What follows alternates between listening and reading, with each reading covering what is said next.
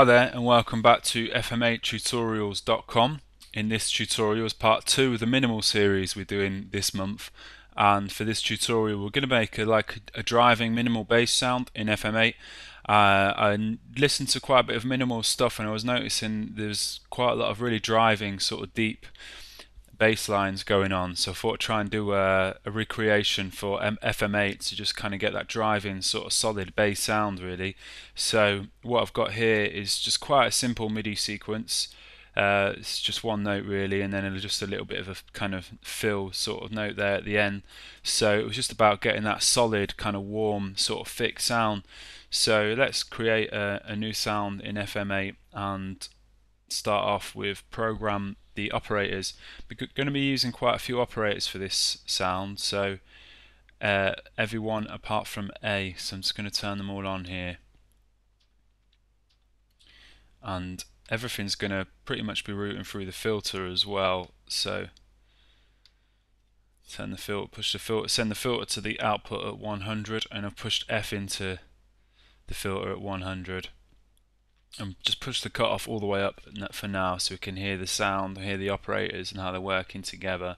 So for F, I'm going to have a third four-man. I'm going to key sync it. I'm going to keep the ratio on 1. Solo that. So quite simple to begin with. And E is going to be a sawtooth. Keep the ratio on 1 again, key sync it. And E is just going to feed into the filter at full volume as well. Next up, D, keep the ratio at 1. This is going to stay as a sine wave and it's going to be key synced. And this goes into the filter at full volume too. These are just helping thicken up the sound. For operator C, I'm going to have the 1 plus 3 plus 5 square. This is going to key sync it. The ratio stays at 1. And again, just routes into the filter full volume.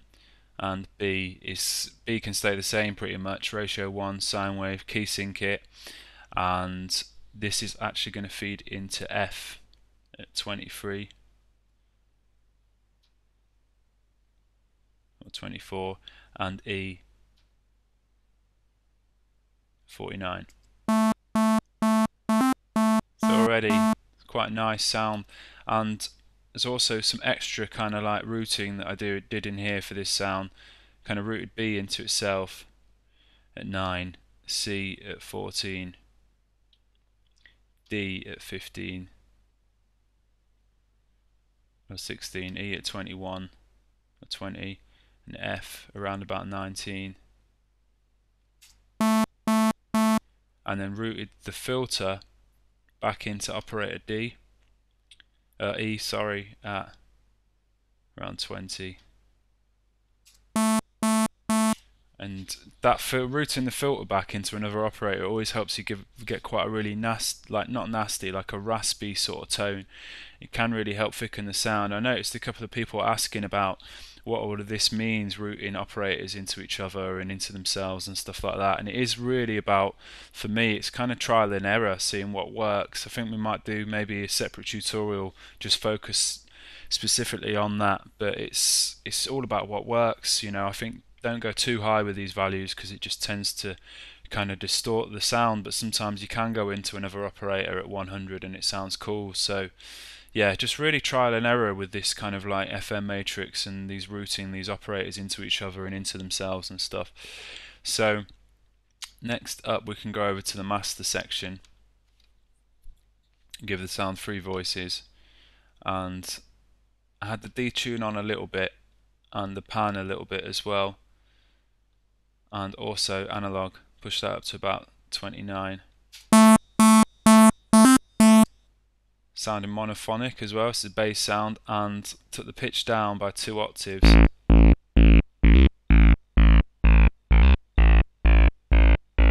And I noticed as well when we added this detune and this analog, sort of it helps with the sound and the thickening of the sound, but it kind of gives it a bit of an inconsistent sound. So the way to use this in a mix setting would definitely be to just kind of get the loop, bounce it down to maybe 4 bars, just take your favourite bar with the nicest sound and just kind of loop that over really, just to keep the sound nice and consistent.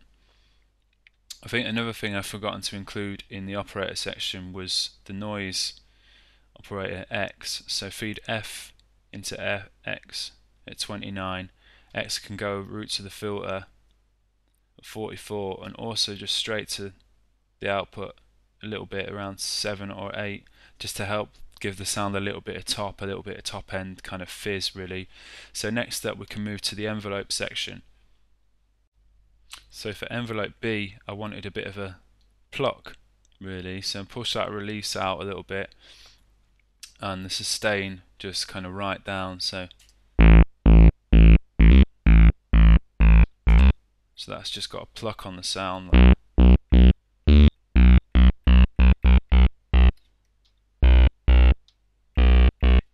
And C, D, E and F can all link together the envelopes, and for these you just want a sort of standard kind of ADSR really. Just pull the release out a little bit and pull the sustain down, so we've got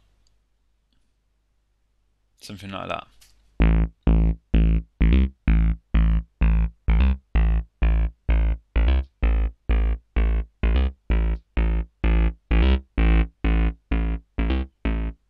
So it's just got a bit more of a sort of plucky element to it now. And then operators X, which is the noise, and Z can link together, and these we want a similar sort of envelope to B really, just quite plucky. So pull the release out, sustain right down,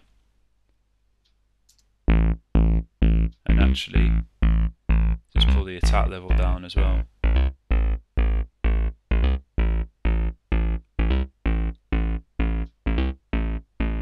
It's not going to affect the sound for Z, operator Z, until we activate the envelope amount, but we'll just set the envelope for now. Okay, so next up we can move to the filter and push the envelope amount up to around 76, 77.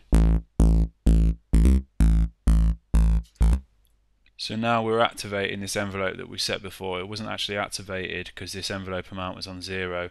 So take the cutoff right down, and there we go. Our sound's becoming sort of shaping the sound a bit better now. Push the resonance of filter 1 down to 0 and keep the mode on a low pass. For filter 2, put the spread up to around 27. The resonance can come down to about 22, and the mode again low pass. The mix of 1 and 2 can stay all the way to the right, mix 2, and can stay in serial mode. And that filter is really kind of shaping the sound there. And okay, next we can do the noise. So for the noise, just push the cutoff up to 100. The resonance can come to around about 40, and the amp of the noise up to 100.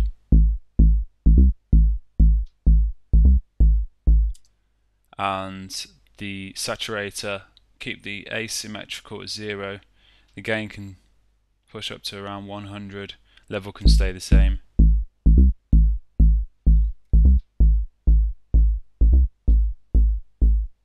So that's just, it's quite subtle, but it's just bringing a bit of top into the sound without kind of changing the tone too much, just so it kind of like cuts through the mix really. And I think the last thing to set with the sound is the effects, and just use a peak EQ to just boost some of the mids in the sound to again help it just so it will cut through a mix a bit better. And chorus delay, just thickening the sound up quite nicely.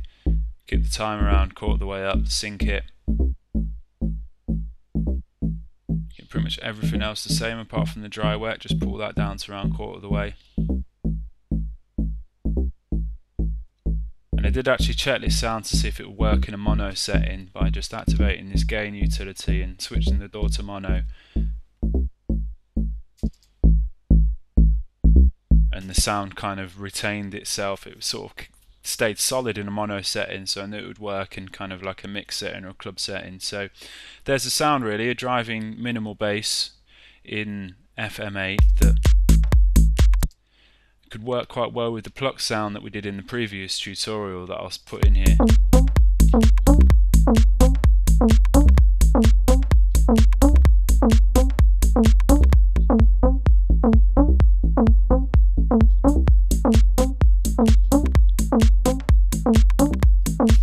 Okay, so there you have it. I hope you enjoyed this tutorial. I hope you found it useful. Any questions, then please get in touch, and hope to see you again soon. Thanks for watching. Cheers. Bye.